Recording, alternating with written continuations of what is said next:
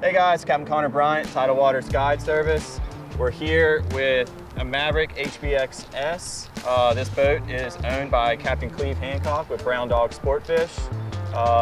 Cleve, you want to introduce yourself? Absolutely. Like Connor said, I'm Captain Cleve here in Charleston, South Carolina. This here is my office. It is a Maverick HPX-S. This boat is 17 feet, 8 inches, and in my opinion, with the boats that I've run, it is a perfect fit for our low country marsh here.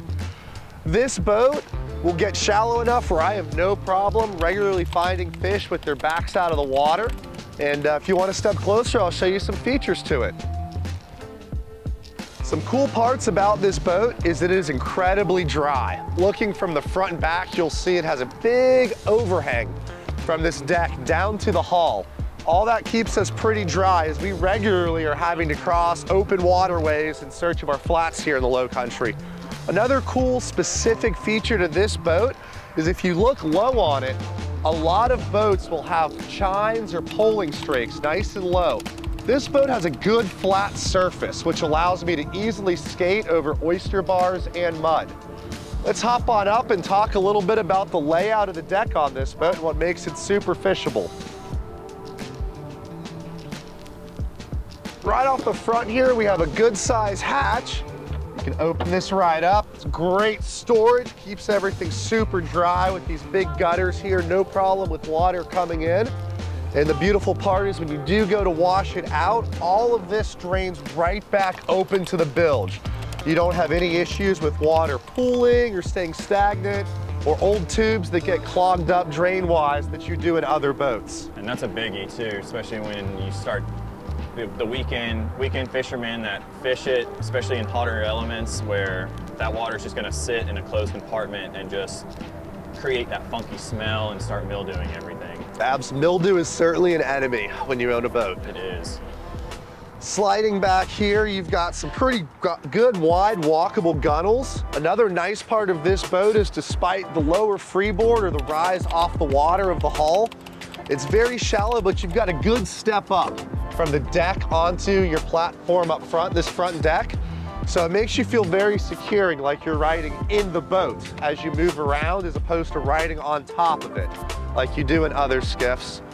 As you come back, just a very simple console here. I'm a big fan of simplicity in my boats. You know, when you're on the water as much as me, every extra feature is one more thing to maintain or break or give you a headache. So, you know, really, I've got trim tabs, and that's about it as far as running. Got some electronics I'll occasionally turn on depending on what fish we're chasing that day. But for most of my shallow water stuff, I find that very unnecessary even with that. Couple rod holders here for when we do have spinning rods on the boat. I do primarily fly fish, but I'm not afraid to throw in some artificials when the conditions dictate it as well. A short console as well with this, so no glassed in front seat here, just an easy cooler to remove. Say I'm fishing by myself on a rare day or I want to open up some deck space, don't have a third person on the boat. It's a great way to open up the floor a good bit. Now, do you know if they make these consoles with the front jump seat or are they all just post They consoles? do. If you do want, so Maverick Boat Company will not make a one-piece console, but they do have some molded coolers that fit seamlessly up against that, and those will be removable as well. I've found an easy option to be just a smaller cooler like this. It's very convenient too, being able to open up that entire cockpit. Absolutely.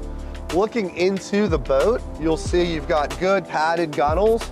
You'll have 3 rod tubes going forward and 2 going back. These back-facing rod tubes are often overlooked, but they're a great feature to have. As say you're an angler coming off the front of the boat, you can easily go ahead, slide that rod right in facing this way without having to come walk into the boat, make a U-turn, and then slide your rod in. So having them facing both ways can give you a lot of options for rod storage, as well as carrying more rods should you need to. So looking at the back of the console, all Mavericks are gonna have the same back door here. You have a flip down there. I have a spool for my tippet here for when we fly fish. Nice, easy addition to grab it when I need it. But this console door will slide out as well, giving you access to batteries, rigging, anything you need in there. being able to access your wire, especially when you're talking about putting boats and putting like wiring on in these saltwater environments, that's a really big thing to do. Especially the smaller boats. I don't know.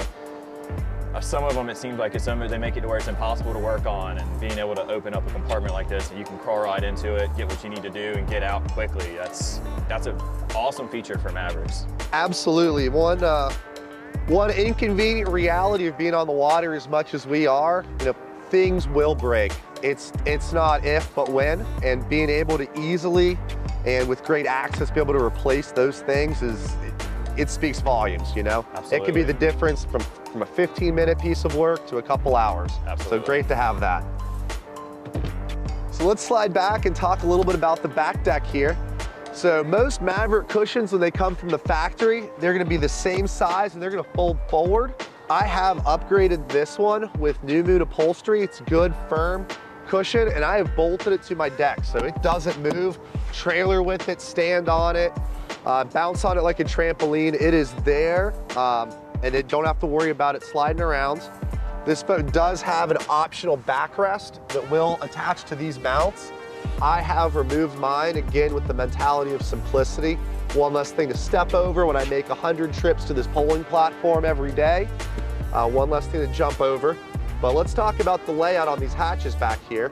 On the rear port hatch, it's gonna be similar to the rear starboard. It's good access to it. It's good and deep. You can see inside it runs much wider than even the opening. So plenty of room to stow boxes, gear, tackle, anything you need in there. This one on this side primarily houses water bottles and fly boxes and terminal tackle, anything in there that I need. In the middle, we have a good sized bait well. Right now, being winter, it doubles as my winter clothes storage. But you can see it's got good access in there, good drain. We have, you can remove that plug, fill it up. It has both a bubbler and a recirculating pump. For those days, we do have live bait on the boat. In the back hatch, we have our bilge access. We have our bilge access in the back pump. This just comes up. You can see pretty good access to all of our pumps, oil, fuel filters, primer bulbs, good easy connections on all of our electric wiring should we need to change anything out. Let's close that on up. Again, in the name of simplicity, you're gonna see a lot of these boats run with jack plates. I have found it's easy to save the weight, and one more mechanical thing on my boat just to run without a jack plate. While we absolutely have shallow water here in South Carolina, I don't find myself running over miles of expanses over it, so I can easily get over anything I need to with this setup here. I do have a Yamaha F70 on it, which has been a great, reliable motor. As someone that does most of their maintenance themselves, all aspects of it have been very easy to maintain. You don't hear many bad things about these F70s. No, they've been fantastic. And on this boat, you're gonna see, upper 30s, low 40s with that 70 on it, which for a boat of this class is great numbers. And what are you seeing with fuel burn on this boat with your cruising speed? Fuel burn, I can see anywhere, depending where the throttle's at, how it's loaded. These boats being as light as they are, an extra person, extra full cooler can certainly, by percentages of it, be a big change, but I can see anywhere, as high as 7 to 8 miles a gallon, sometimes bumping 9 at a good cruise. So that's awesome. super economical. This boat, if I'm thinking correctly, is a 19-gallon tank. Okay. So ample fuel burn for multiple days of fishing, or when we got out and do some tarpon fishing, gives us plenty of room to run and find those fish. Absolutely. And I will say one thing that I've noticed on these Mavericks compared to the Hell's Bay that we did in a previous video is your hatch lids offer on these Mavericks a little more walk around area. So if you have this hatch open, you have the ability to still walk behind your compartment lid without having to walk on just like a small area of non-skid like you do with the Hell's Bays.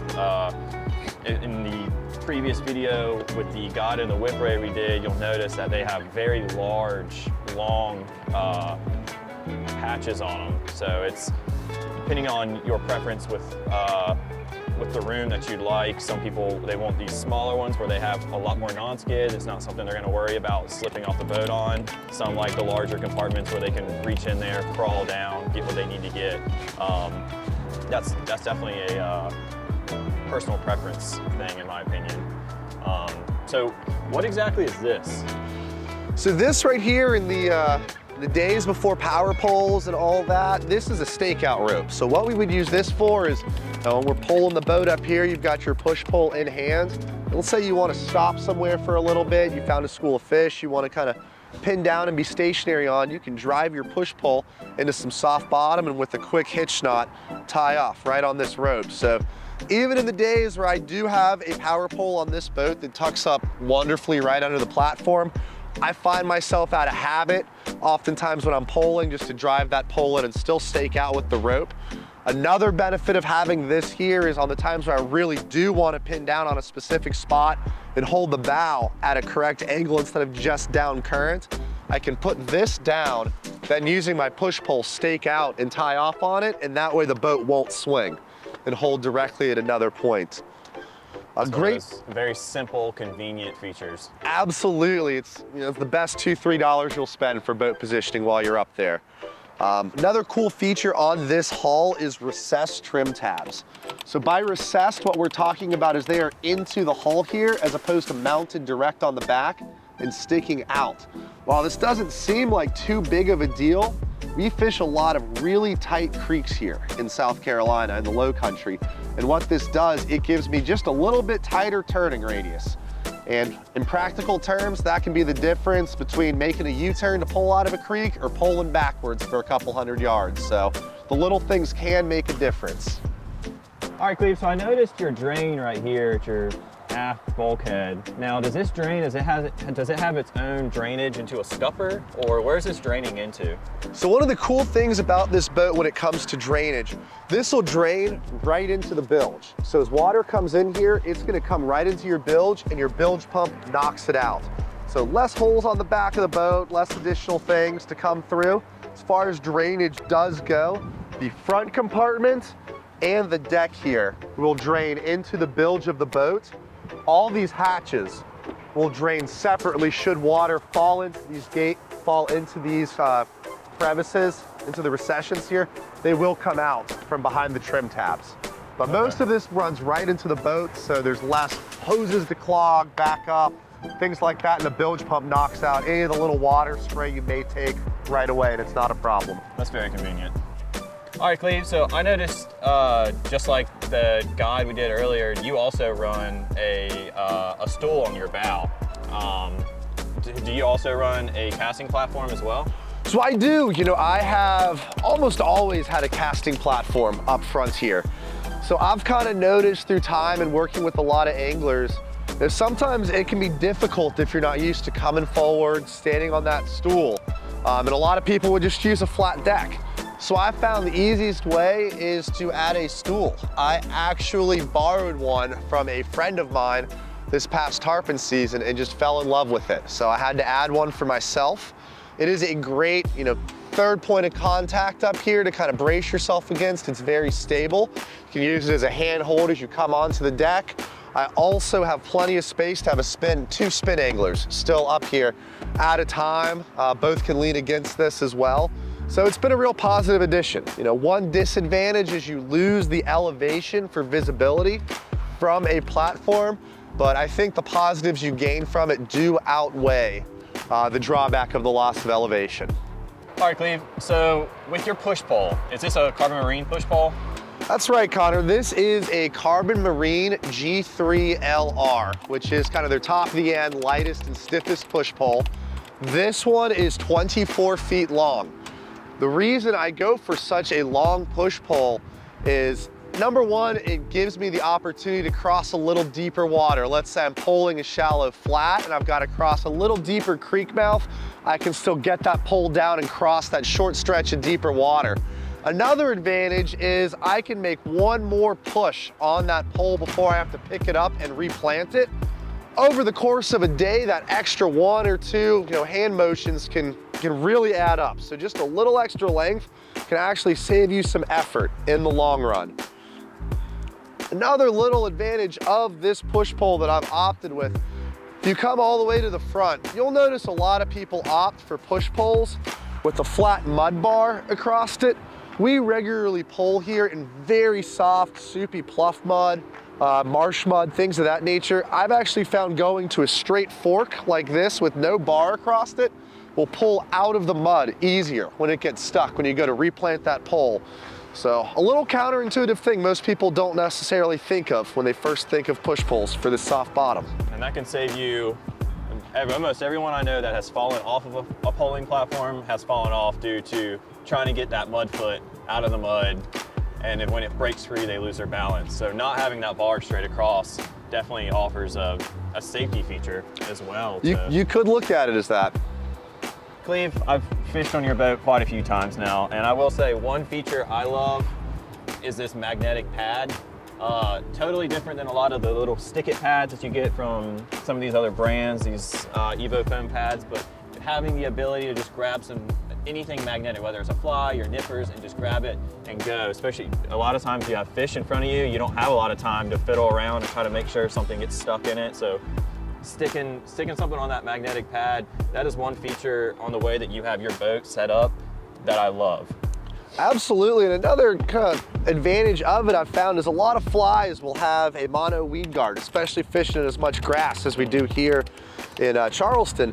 So a lot of times when you stick that fly in that foam pad, that weed guard always gets all bent out of shape, whereas here I can just set that fly right against it and I don't have to worry about any of that bending out.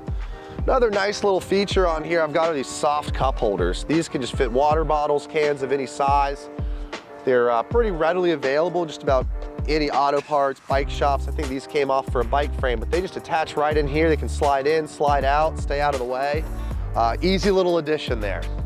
That is cup holders are one thing on these boats that are really overlooked by manufacturers, in my opinion, where a lot of these boats, they're so focused on fishing, they don't think about the water bottle aspect of it. So yeah, these little soft ones where you can just get them out of the way and still keep your water bottle from rolling around the deck and making a bunch of noise.